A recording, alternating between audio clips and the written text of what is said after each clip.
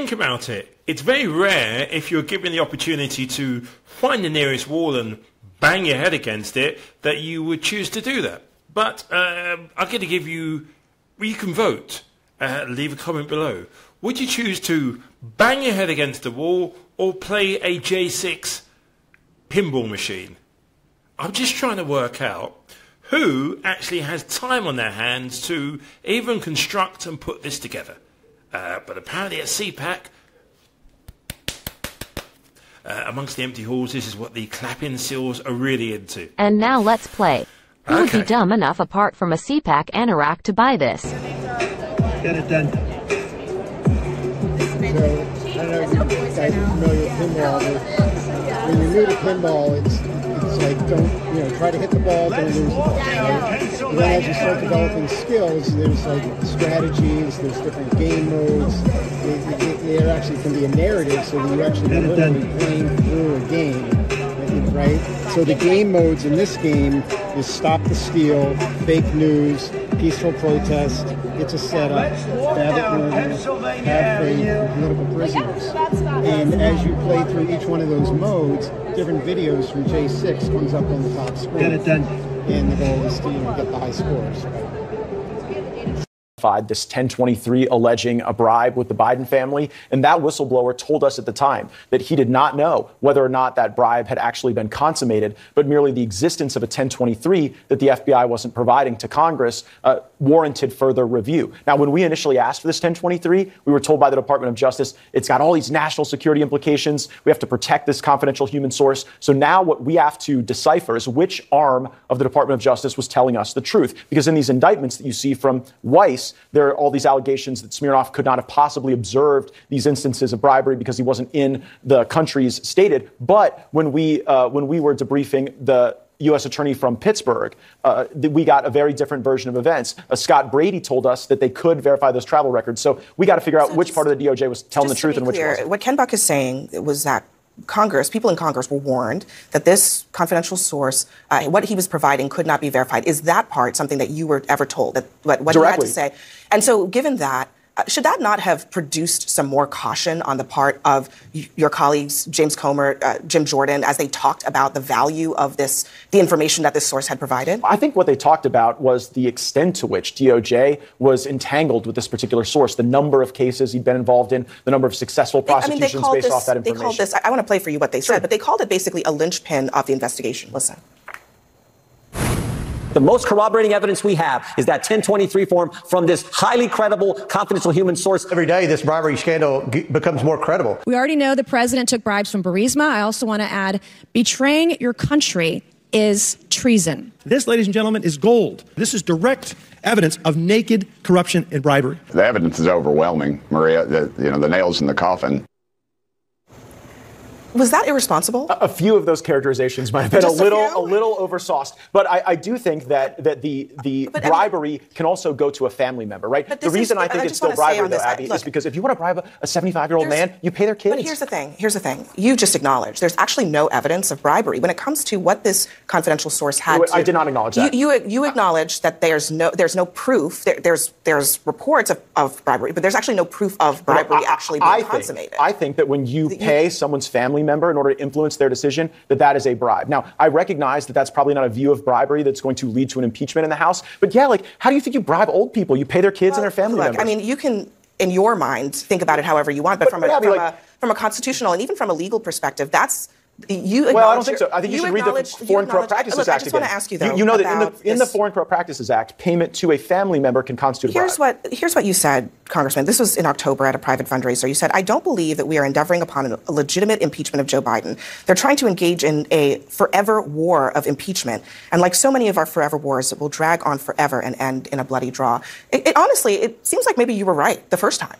When you've heard me speak about issues important to me, I haven't led with impeachment. I talk about the budget and single subject spending bills and term limits and things like that. Your colleagues given that, according to Jim Jordan, this was the most corroborating piece of evidence that they had, should they drop this impeachment at this point? I disagree with Jordan that this is what's most corroborating. I think what's most corroborating are the payments to Hunter Biden and Frank Biden and James Biden. Like, I was deposing James Biden, and the way that they took money from the Chinese government would make your skin crawl. Now, that's admittedly James Biden, not Joe Biden, but I do believe when these foreign governments are loading up the entire Biden family apparatus with cash, they're not doing so to extract some sort of skill or service from these ne'er-do-well Bidens. They're doing it to influence Joe Biden. Everything that you've described is an inference. It's basically saying, well, it must be, but there's actually you haven't actually given any proof of what you're alleging. Okay, but Abby, why do you think Burisma was paying Hunter Biden? Do you think they were paying him to figure out where to go buy crack in L.A.? In the absence they were paying him because he had access to Joe. In the absence of actual proof, but that just is as true. you said earlier, is this impeachment inquiry even going anywhere if you cannot provide enough evidence?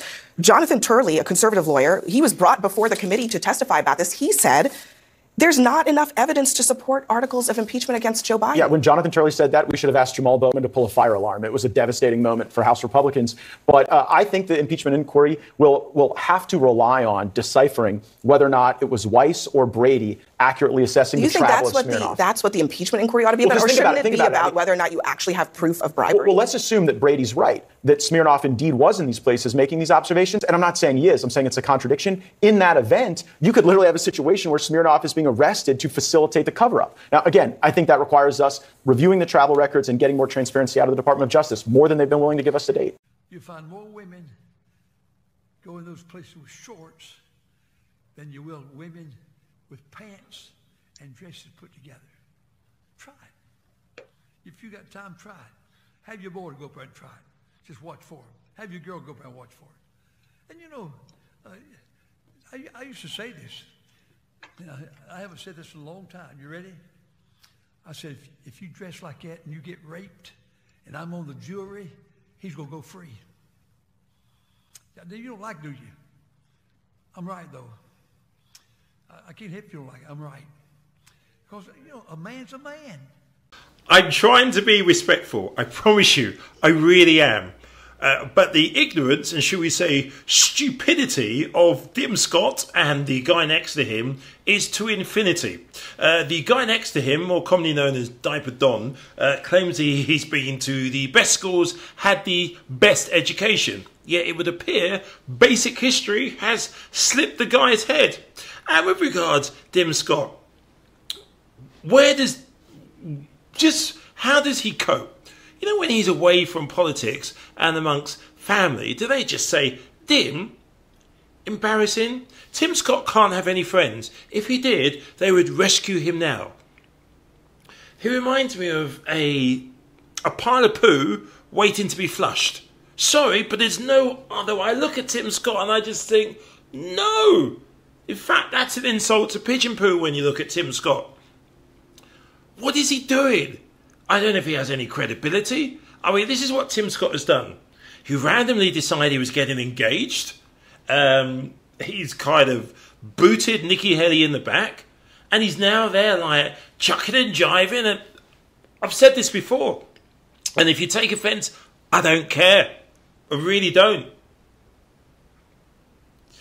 If this was back in the day, Tim Scott is the type of person that would be up at the big house going, yes, master, and all of that stuff, thinking that he is a little bit special to anybody else who has the same colour skin as he is. And if you say anything, it says you're being racist, you can't say that. No, Tim Scott would sell his own trousers down the river. He's power hungry. That's what it's all about. Him. No wonder he gets on with former guy. And he is so convinced. I think he thinks he's going to be the next vice president. Him and Tulsi Gabbard, or whatever her surname is. Sorry if I pronounced it wrong. I mean, I'm looking at what's going on, and it's actually moved so far away from policy, so far away from ideology. This is not about fiscal matters. This is not about should we put more finance into housing or more finance into health. How should we do our schools? This is just all buffoonery. It's like they're auditioning to be on a reality show that Fox News are putting on. This has nothing to do with politics. I promise you. It's we might as well let the truckers control the Republican Party. It's like the more dumb, the more extreme, the more further away from reality the people are given a seat. Let me tell you, for example, you have to have budgets. Doesn't matter what level of government you are, you have to have budgets. Tim Scott would have no idea how to start explaining budgets to people. No idea. It's like, has it really come down to this? Who can get the dumbest headlines? It's just a reality show. That's what's going on. Nothing to do with even ideology. I said this all along. If you go back to Liz Cheney's fiscal policy is probably more right-wing and more conservative than anything Trump will come up with, but she believes in the Constitution. And it's all victimhood. I was going through CPAC. It's all poor me, poor, poor, poor. And they never answer any questions. Tim Scott never answers any questions. Never. Not that he's posed any questions. It's all softballing. And they're all scared to actually take on Trump. I was told by somebody the reason MSNBC, CNN, Fox don't ask any questions is because they won't be called upon again. So they have to play the game. They actually forget that people's livelihoods, people's schools, health, all of that is affected by the politicians that are there representing them. And of course, you've now got the situation where Elon Musk is piling on the manure. So basically, anything Joe Biden's ever said is wrong, and everything that President, for loser guy, Diaper Don has said is right. 91 felonies. People actually believe that his 91 felonies are all made up. They do. That's what they think.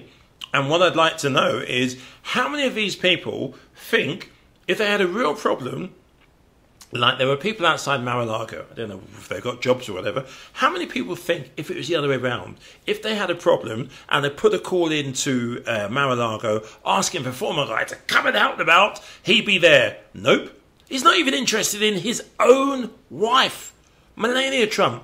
He was asked a question the other day. Will Melania Trump be joining you on the campaign? Didn't even answer it. Nobody says anything. It is crazy. But I've worked out what happens is. So, let me give you a slide. It's a post-it, yeah? Post-it.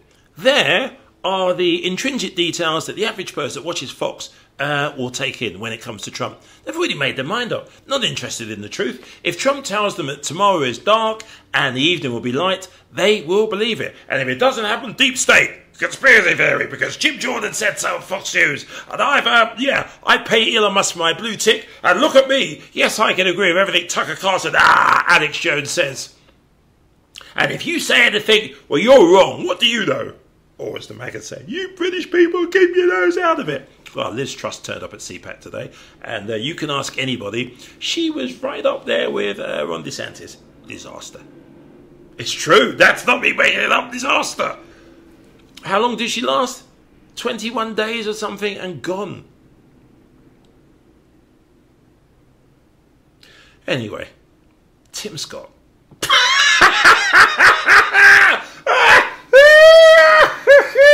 If Tim Scott's the answer, somebody, one person please, in the comment section now, tell me what the heck was the question? Tim Scott.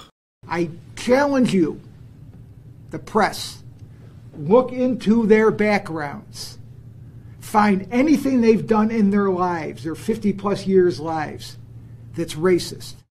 We didn't have to wait long or go. And now let's play. Is this dumb, ignorant, FOS, or all three? As you see black support eroding from Joe Biden, this is connecting with black America because they love sneakers. They're into sneakers. They love this is a big deal, certainly in the inner city. So when you have Trump roll out his sneaker line, they're like, wait a minute, this is cool. He's reaching them on a level that defies and is above politics. The culture always trumps politics. And Trump understands culture like no politician I've ever seen. Question for you on that point, though. Yeah. Will the people that are excited about the sneakers and excited about Donald Trump, Will that translate into them going out and voting for Donald Trump? Well, anybody willing to put $400 down for a pair of sneakers? Yeah, I think that's commitment and love. It's something. Right. It's something. It's affection. If you want to know what Trump campaign staffers think about you, just watch Fox News, like this weekend, when they gushed over Donald Trump's new ploy for money. A limited edition series of gaudy gold $400 Trump sneakers. And like they always do on Fox, somebody said the quiet part out loud on what the big sneaker strategy is really all about. Even the sneaker thing. I was on social media last night. Very interesting as you see black support eroding from Joe Biden. This is connecting with black America because they love sneakers. They're into sneakers. They love the, this is a big deal, certainly in the inner city. So when you have Trump roll out his sneaker line, they're like, wait a minute, this is cool. He's reaching them on a level that defies and is above politics. The culture always trumps politics. And Trump understands culture like no politician I've ever seen. We're going to have a great year. Seriously? Year coming up. The foundation. Why didn't I think of this when I ran the RNC? Let's see. Wish you all a very happy Black folks love sneakers, and we can paint them gold. Coming up. The foundation. This can't miss. Best years we've ever had. Trust me, it's a big miss. And they ugly as hell. Have a great year. If you want to speak of democracy is getting eroded and the institutions are crumbling, stop. It's not. Wish you all a very this country has gone through hell and back a lot.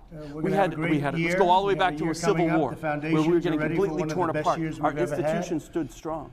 We go through World War I and World War II. We go through the racism and segregation of the 60s. You go through a place like 1968 where some of America's great voices are literally getting assassinated in front of us on television. And people said it's over, America's done. But we stood, the institutions stood strong, we rallied back. We went through 9/11. We went through a pandemic. The institutions stood strong. Let me put it a different way. Assholes come and go, but America is here. First word of the night. I want to wish you all a very As you know, the left is trying to shame Christians. They try and shame us. Front-load washers do not require the tub to fill with water like top-load washers. Fighting front-load washers. Taking the bullets, taking the arrows. I'm taking it for you, and I'm so honored to take them. I'm being indicted for you, as I say. I'm being indicted over and over and over. As the Bible says, blessed are the peacemakers, right? Blessed are the peacemakers. And I will be, I promise, I will be your peacemaker in more ways than what you think. I will be your peacemaker, and I will bring worship that will not end at the door with a public school, and I supported school prayer. We're very close to World War III, which we unfortunately had to force into some schools. It should be very easy. You would think it would be very easy, but it wasn't. But we did it. God is here, and God is watching. God is watching. And God probably can't believe what he's seeing. I'm going to end the so-called Department of Education. We might have one desk, one person, just to make sure everyone's speaking English. Got to have a little bit of regulation, Let's try and keep it so that you can only, that we're going to focus on some English. But after that, you can go ahead and do what you're going to do.